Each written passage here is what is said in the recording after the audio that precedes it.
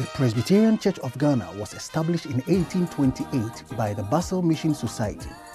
In 1926, the church was renamed the Presbyterian Church of Gold Coast.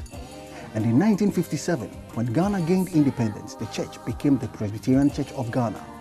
The church upholds the centrality of the Word of God. Go! Be instruments of peace. Godly leadership, democratic principles, discipline, and quality education.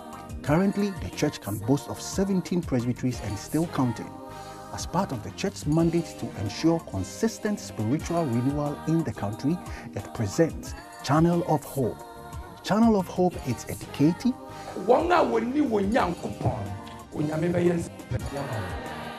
informative, It is a long way, but Jesus will come to you. and entertaining. Channel of Hope, showing this and every Sunday from 5:30 to 6 p.m. on GTV. Channel of Hope, life's getting better. The Presbyterian Church expresses their sincere appreciation and gratitude to members of Club 1000 who pledged and donated various sums of money in support of various projects that have been undertaken, including the Channel of Hope. We also appeal to the current members of Club 1000 to continue to support us and make good, to help in the testimony of Christ and the propagation of the Word of God. May God richly bless you.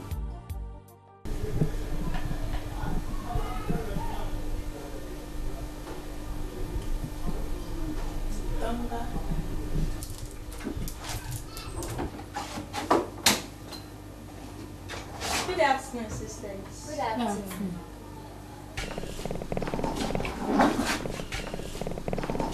Have you been allocated here? Yes, please. Come and sit beside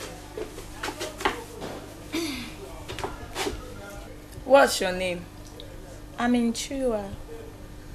Alright. You can call me Mama G, the only mama on campus. I'm a final year student offering home economics. I hope you wouldn't mind becoming my school daughter. No, I wouldn't bother.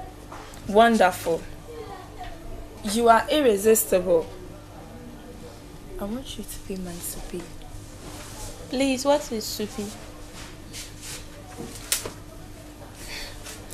Don't be naive. I want you to be my lover.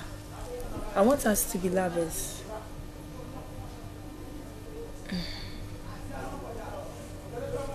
Okay, it's lunch time. So after lunch, we'll talk more on it since you'll be sleeping on top of my bed. At least smile.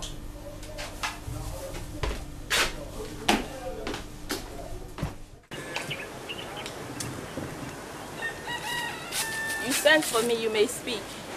Yeah, I sent for you. Intua, something is bothering my mind. What's going on between you and Mama G? Hey, hold this there. Master of whatever you call yourself. Who gave you the audacity, I mean the right, to question my do's and don'ts in this school? Have you ever spent a city on me? Nonsensical nonsense. Oh, I can see you've lost your sense of decency. Where is your pride as a woman in the making? It's very shameful and disgusting for a girl like you to fall in love with the same sex, cuddling and fondling each other to achieve your sexual desire. The Bible speaks against lesbianism and homosexuality. Enough of that fast. I think you are one of her lovers whom she jilted. Me? God forbid to practice that beastly act. Okay, I've told you my mind. Remember, the end time is near. I don't care a beef about it. After all, you have a boyfriend, don't you? Let this be your first and last. Nonsense. I've done my part.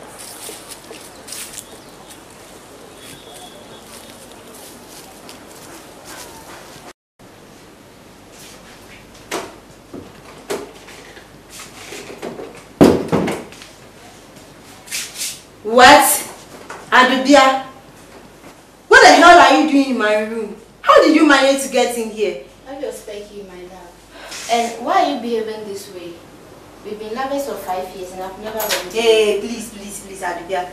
It's just over between us, okay? It's over, can't you see? It's just over. I'm getting married tomorrow. I see.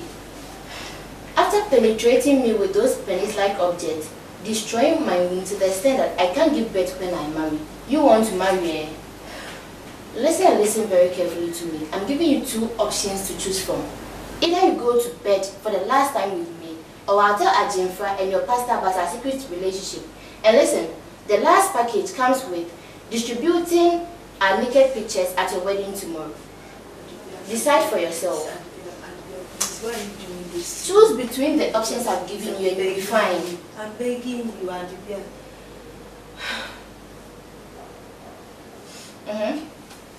It's alright. It's okay. Let's do it for the last time. Then you leave me alone to marry. I hear. Leave me alone to marry. I hear you. So like, you've now risen now. So let's have fun. Oh.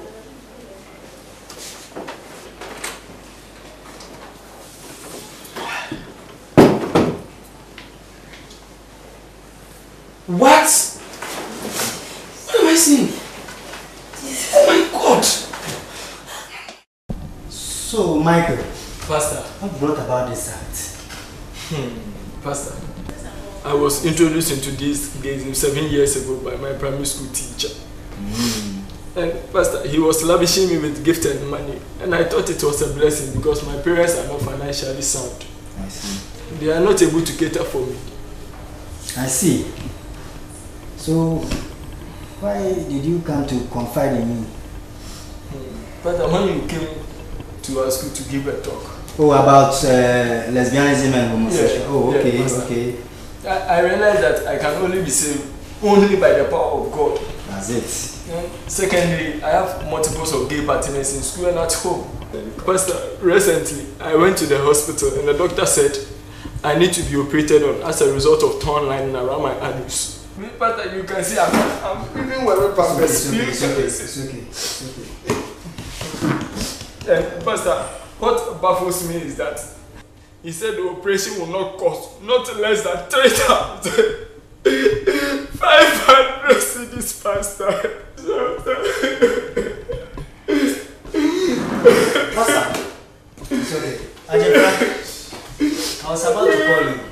Pastor, concerning your program tomorrow. Please. Yeah, you have a seat. Pastor, thank you very much. Please. Why are you sweating profusely like this? Pastor, I want you to cancel the wedding between Kesua and I tomorrow. Cancel what? Yes, Pastor, I can't anymore, please. Pastor, please cancel it. I can't anymore. Pastor, I can't anymore. Just cancel the wedding for us. Ajay, Pastor, what's wrong with you? Pastor, please. I can't marry her. I'm sorry, Pastor. Just cancel the wedding. Wedding tomorrow. Yes, Pastor, I know. You're telling me that's why. What's going on? Pastor, please have mercy on me. What's going on? Pastor. What's going on? Tell me something. I'm a lesbian. You are what? Yes, Pastor, I'm a lesbian. Lesbian. All this while. My pastor said to expose me if I don't do it. Take your time and tell me what you want to say. Your partner said what? She decided to tell everybody if I don't do with her for the last time. Hey! When was that? Pastor came to meet us in the house. When? Pastor, please. Is it today? Pastor, that's what she said, exactly. Pastor, please have mercy on me Oh. and save my marriage. Guess what? I'm disappointed in you. Pastor, please cancel the I'm wedding. disappointed in you. No, this thing should not continue. This wedding needs to be postponed. Pastor, please, cancel it. I'm only here for you to cancel it. I can't anymore. Please, no. Channel of Hope, lives getting better. Hello and welcome to Channel of Hope. One of the most serious issues facing the church today is homosexuality. It looks like it is gradually becoming an alternative lifestyle, especially now that they are advocating for acceptance. Unfortunately, some people do not perceive this act as a problem. The Christian church, however, cannot stand idle because we know the spiritual and physical consequences. I'm sure we have been preaching compelling messages for people to desist from it, yet it is still ongoing. What can we do as Christians to curb this dangerous act? For more insights, please stick and stay with me as I discuss and unveil the physical and spiritual implication of homosexuality with Mrs. Joyce Dapa, a clinical psychologist, and Dr. Emmanuel Tremantin Amwa, a medical practitioner. Ladies and gentlemen, welcome to Channel of Hope. Thank you. Let me start with you, Auntie Joyce. What is homosexuality? Okay, when you talk of homosexuality, it means a man who is sexually and emotionally attracted to a man. It can also be a woman who is sexually emotionally attached to a woman. To a woman. So we can say that they are same-sex attraction. And then we have the other one, what you call the bisexual. Okay.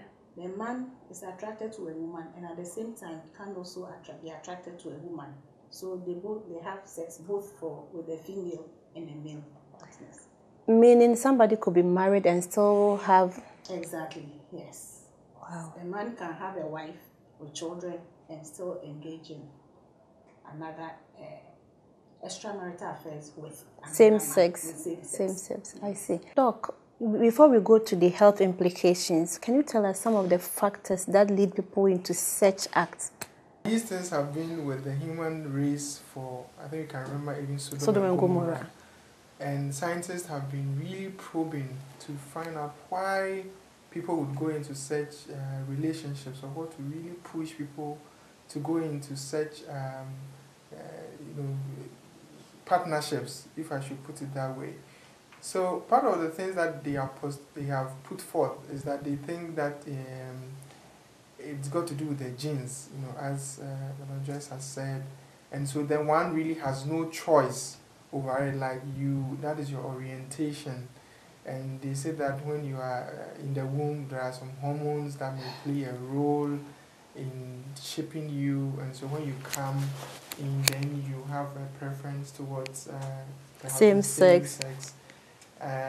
For those, but even that, there's no consensus, or there's no agreement with the scientific community 100% that is. They've had cases where they have people who were gay and they adopted children and they raised these children, and these children were not gay. Okay.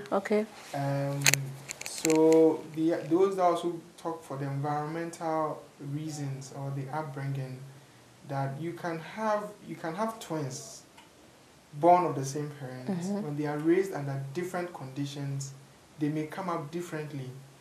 So even though some may argue that people have been born with particular traits, we know that the environment also can play a role, and the environment is exposure to certain things.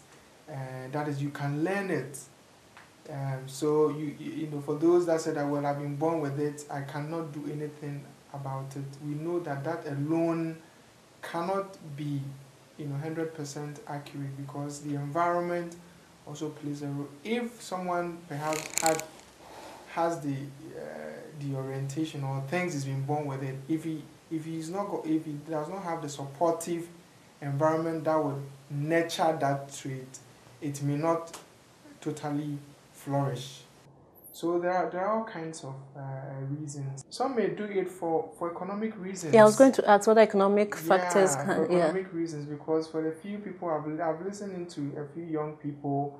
So, for example, I listened to this guy who about 21-year-old, who had now changed, was an SG here in Ghana, and was contributing into a radio program. I happened to listen, and he had, should I say, normal orientation, or attracted to the opposite sex, but he found himself in this condition where he really needed money. According to him, he was actually stranded outside of this country. And he was introduced to a Ghanaian, and he wanted to enter into a particular kind of industry, but for confidentiality reasons, I cannot mention it. Of course. And this man, who was well-to-do, said, "Oh, I can help you, but this is the condition." And he told him there's nothing wrong with this. I'll tell you a lot of people who do it. This person does it. This person does it.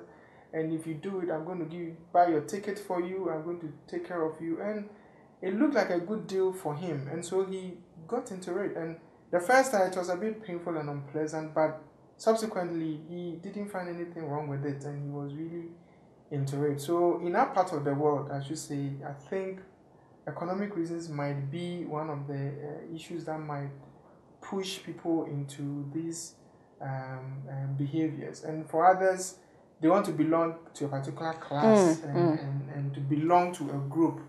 Because if you want to be part of this core group and you realize that this is what members of the group does, then to get acceptance, you would want to practice. I think it's like alcohol, like drugs, where if your friends are into it, you want to feel accepted, and so you get into it. So I think these are some of the reasons why people may go into these kind of conditions. Looks like people are also enticed, especially when you watch the drama. So the final year students telling the first year students with Pesoye Misupi and stuff like that. It looks like it's happening in our schools. Auntie, what do we do? Especially in our schools. Okay, in fact, if you look at the boys, research has shown that by age 13, the boy, has the private parts has been somehow manipulated by an adult. Oh, yes. Before the person gets 13? 13 years. Meaning so it happened, younger, okay. Younger ages. By an adult? By an adult. Always is initiated by an adult. And by 15 years, it's not only the organ that has been manipulated or played with. It has gone beyond that, using the anus for sex. And it continues, these activities, other pleasurable activities that they do. So by 21 years, the person has come a long way. Experienced so, already. Yes. So that is what, from what we watch, you see that this girl was a Form 1. Form 1, fresh student. Yeah. He didn't know anything about it. And it is a senior who introduced her into it. And I mentioned about age 13. At that age, because children are mostly moving from childhood to adult, it's a transition. There's what you call the law of formative effects. Whatever the child learns, the child grows with it. Okay. So by age 21, the brain has already formed. So if this child has been introduced to this act at that early age, it becomes part and parcel of the child. So so mostly it is an adult who introduces the child into it. Doc, health implications. On the health implications, there are several health implications for those who engage in homosexuality, and I think both for the lesbians and for the gays, they all have real issues. And if you talk about the gays, then because one is the male and one is the female, one gives and one receives, usually both suffer consequences. Oh, really? Yes. I thought it's only the receiver. Both suffer consequences. Okay. On the implications are the infections and the sexually transmitted infections. And these are by no means any less issues. I mean, there are things that are happening. We are seeing it in the hospitals today, severally all over in the country. And HIV is one of the most prevalent ones, apart from the other ones like gonorrhea, syphilis, and sometimes warts. Warts are like fleshy growth that grows around the inner region, and it can really come there plenty, such that even penetrating becomes difficult. So this happens to the receiver? This happens to the receiver. Okay. It is it can be very painful. And see, the nature of the inner region is not as robust, it's not as tough as the female passage. Oh, okay. Because the female passage can accommodate children, it can accommodate baby's head, it can stretch, it can do all kinds of things, and then later it may still retain an appreciable size. But for the inner region, it has not been designed for things to be introduced in that way, and so the flesh there is a bit softer, and so the least friction that goes there, there's a lot of bruises and there's a lot of abrasion, and then the ring around the inner region that let's say you are hard pressed to visit the washroom, but you don't want to, you can hold it. There is something that can help you hold it till you get to a place where you want to really ease, and that's the sphincter. That is one of the things that is easily broken during this affair. And so when it's broken, then you cannot hold back anything in terms of your fecal matter. And so you find most of them, as we saw in the video, the young man was wearing pampers because you cannot hold anything there. And these lesions become infected, and sometimes you have passes like if you have a boil, the water that comes from it, the yellowish water, all that mangled over there. Sometimes they have sometimes in the course of the act, people, they insert their fingers, they can even insert their whole forearm. Excuse me, which one are you talking about? Talking the about men or the women? The men. I'm talking about the men. The men. In the course of they the can act, insert their... They can insert their fingers, they can insert their arm. Arm? Yes, because the place has become opened. They can insert objects, and whole kinds of things. So really, the whole place becomes gaped. And that's why when you heard, he said that he needs an operation. Yeah. They need an operation to stitch you up to make the place a bit tighter. Which is expensive. Which is very expensive. And in doing that, it really leads you on to other very bizarre orientations. For example, there are some who use their mouth to lick the anus of the partner, and if there's feces or there are toilets coming, everything is licked. When they discharge their sperms also into the anus, some will come out, and then they lick these sperms, and these sperms contains all kinds of bacteria and viruses and diseases. Whatever is in there, you get it. And in these days that we are all talking about Ebola, how to prevent ourselves from getting the Ebola, it is important to note that just as the HIV and other viruses, Ebola also lives in the sperms. So if the person is infected, you find it also in the sperms. And so if you are, playing or licking or interacting with these sperms, and then you are swallowing Ebola. You are putting yourself in so much risk of getting these infections like Ebola. They also suffer certain intestinal problems that they call the gay bowel. It is certain diseases that they have identified among those who are gay, that is the men. Because of all these feces that they are playing with, eating feces, drinking urine and all that, they find themselves into all kinds of some of the infections that they are prone to. We've mentioned HIV, STIs. You also have hepatitis B, and hepatitis C that they can get through this interaction. And then also because usually the first experiences, it causes pain. And so with time, there are those who begin to have what they call sadist tendencies. They are happy to see people suffer because they enjoy the pain.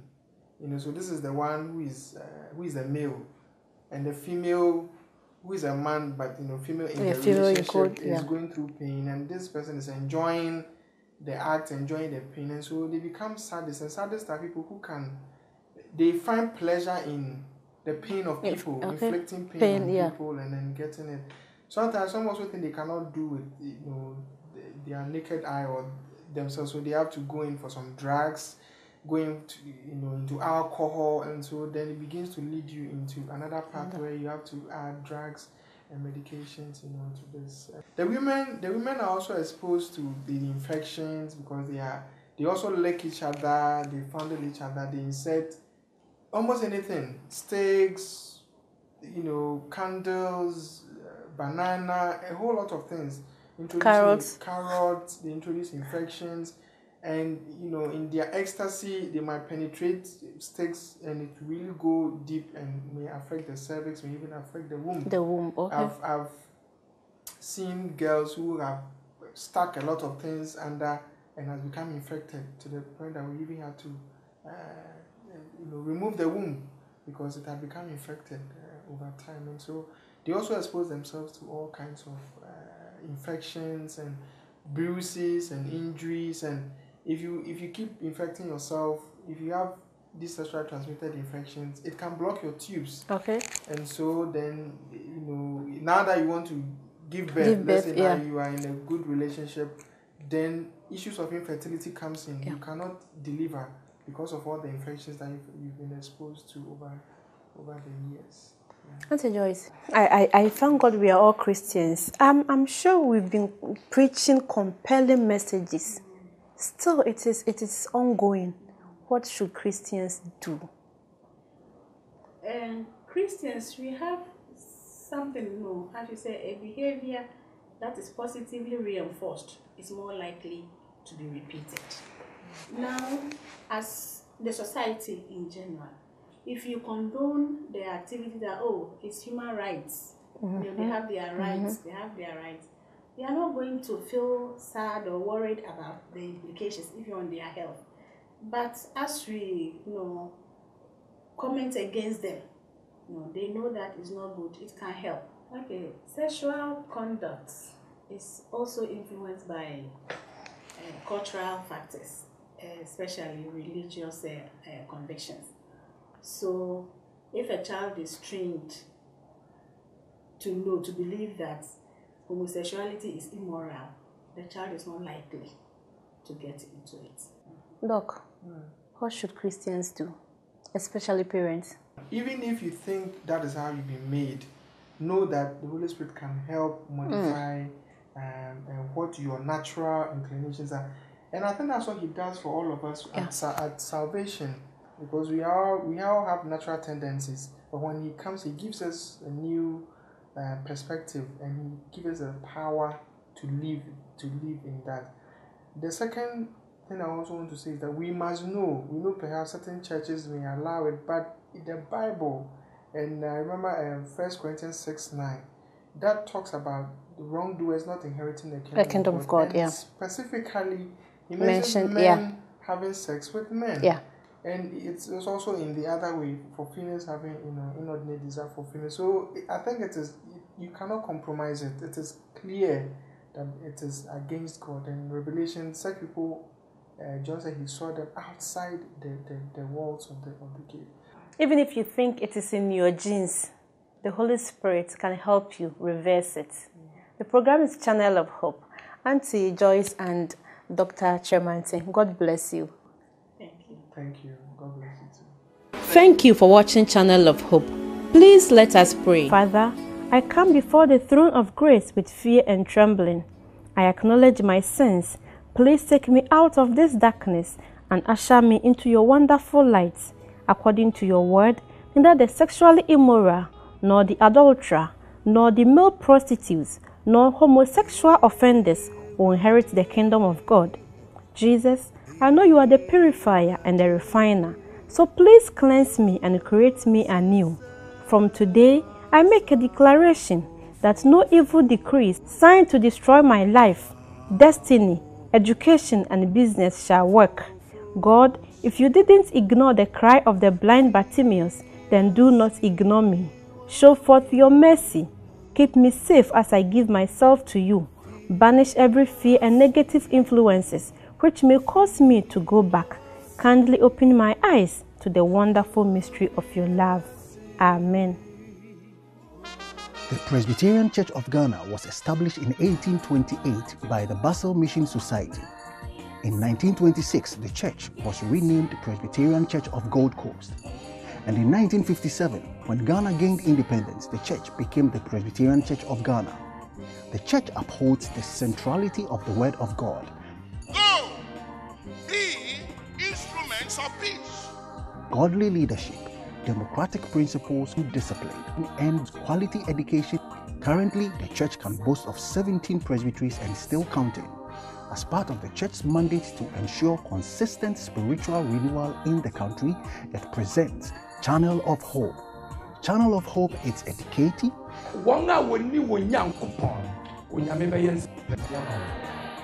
informative, It is a long way, but Jesus will come to you. and entertaining. Channel of Hope, showing this and every Sunday from 5:30 to 6 p.m. on GTV. Channel of Hope, lives getting better.